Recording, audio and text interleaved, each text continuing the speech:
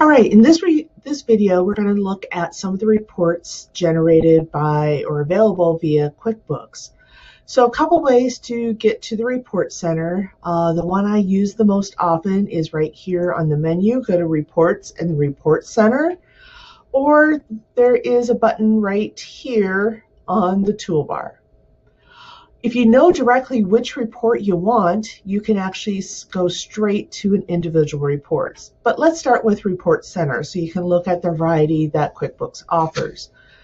Now, for about anything you could think of, there's probably a report that is very close. So you can look at the various categories here. So sales, you can see what types of reports are available by sales. Banking, your reconciliations, deposits. You can go to forecast, and it gives you a little thumbprint for each of these. So let's go ahead and go to sales. Oops. And then go to sales by customer detail. So let's go ahead and run that. You can either just double click on it or click on run. And you notice it automatically runs with certain defaults. So we can go ahead and change that, but let's change it from month to date to fiscal year to date. And let's actually go to customize. So I went to customize, and that's changed. Let's change some of the columns. So I'm going to remove memo. I'm just going to scroll down until I find it. And I'm just going to uncheck that, and we're going to add one for paid. And it is towards the end. There we go. That's the hard part, finding them. And that looks pretty good. Let's go to filters. We don't need to set anything there. Let's go to header and filter. And let's take off these last three. We can then go and determine how we would like our layout.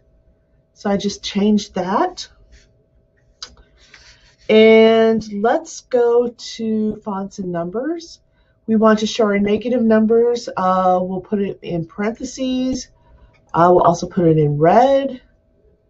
And we can show it without cents. Let's go ahead and change a font. So let's go to column labels and click on change font. And let's select a size 9 and change the color. I'm going to make it something maybe not quite as fun as usual. I'll make it blue. And click OK.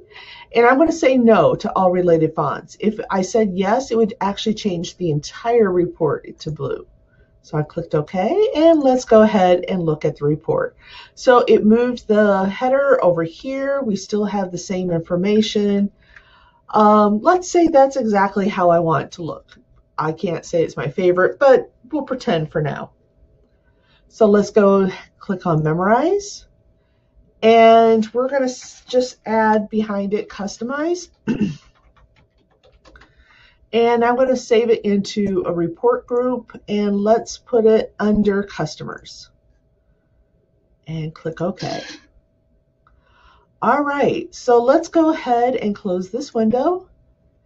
And so if we want to find this report, we can either go to Reports, Memorize Reports, Customers, and we can see it there. Or if we're already in the Report Center, we just go to the Memorize tab, Customers, and there's our report. So we can go ahead and run it now.